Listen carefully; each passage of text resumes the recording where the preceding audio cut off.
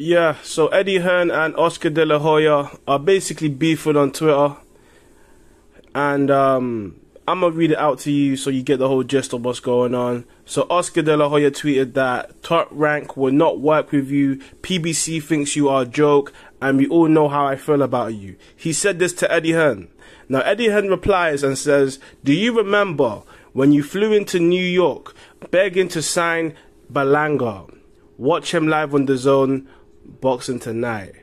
Yeah, so if for those who don't know, Edgar Berlanga is a fighter who got 50 knockouts, but ever since then he's been on the downward spiral. And obviously Eddie Hearn managed to get him signed, and Oscar De La Hoya could not do that. So now they're beefing, you know, going back and forth, and you know, Eddie Hearn, obviously, you know, this guy is a promoter. Two of these guys are promoters. Yes, they are both promoters. And I'm just going to say this here. We live in an era where promoters are more popular than actual fighters. That's my main problem with these two beefing on Twitter. My main problem is, why does Eddie Hearn have so many followers on Twitter? Why is he not like, why? I don't understand why the promoters are so popular than the fighters. I don't understand why promoters are always in the headlines of, like, I'm trying to look for boxing articles and I see Eddie Hearn's face and I'm like, what the heck? You're not even fighting, bro. Why are you getting more? Why is Eddie Hearn getting talked about more than actual fighters?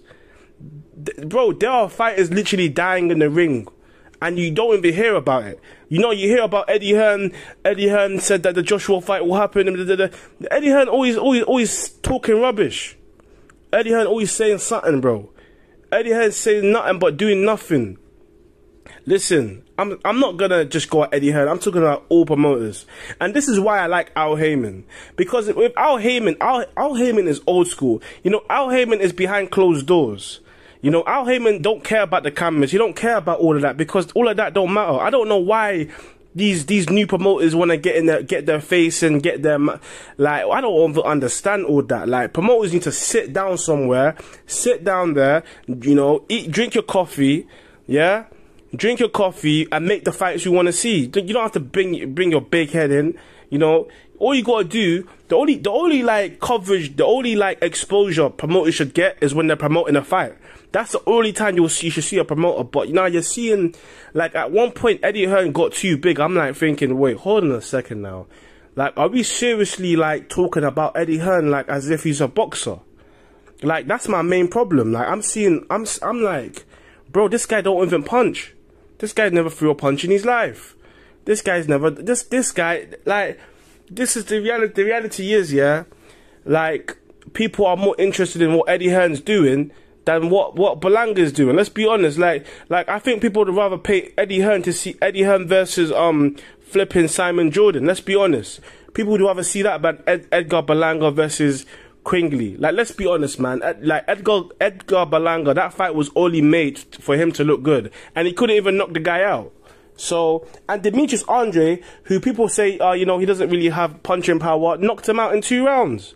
So what's going on here? Like, Edgar Berlanga, yeah, you are literally the Puerto Rican Jamie Munguia. And eventually, when you step up in competition, you will get exposed. You got knocked down by Erickson Lubin. So when you actually face a real fighter, a real boxer who's not coming to lay down, who actually believes they can beat you, you're in trouble. You and Jamie Munguia are literally being built up as, listen, I want a payday. I'm cashing in. That you guys are literally checks. Yes, you're literally walking checks. And eventually, you guys are just going to cash in when the time is right.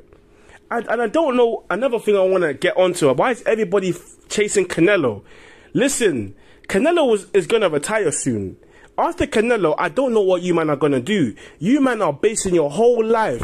You man are waking up in the morning for Canelo. Canelo got you guys doing laps around the pitch, bro. He got you doing miles. Like, as if you man are like you man are 19, you man are 20, 25, talking about fighting Canelo. Bruv, focus on the man them in your division. Focus, like,